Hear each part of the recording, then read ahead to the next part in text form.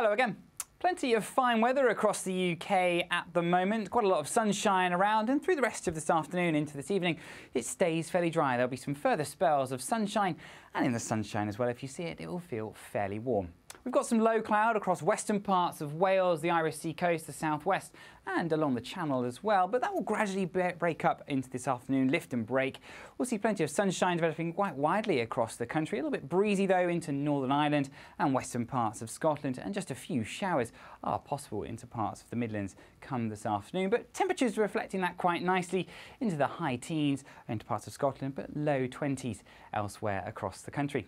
Into this evening then, we hold on to quite a lot of that fine weather to end the day. A few of those showers just pushing their way north and eastwards, but they will fizzle out as we turn into the evening period.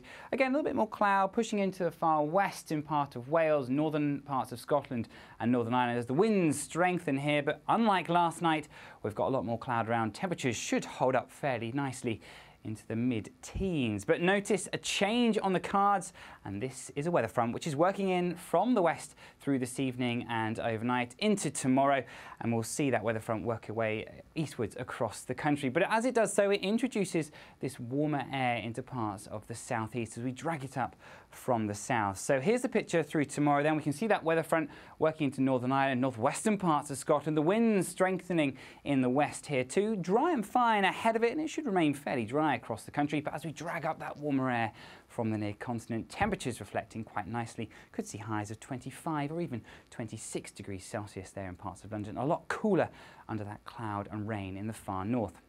As for Friday then, that weather front continues to track its way south and east. So it's quite slowly, but it will turn quite heavy in places. Fresher feel to the weather behind, but notice a few thundery showers developing into the far southeast where it'll be quite warm and humid to end the day on Friday. Top temperatures there, highs of 25 or 26. And again, a much fresher feel into parts of Scotland and Northern Ireland. As for the weekend, we'll see a mixture of sunshine and showers.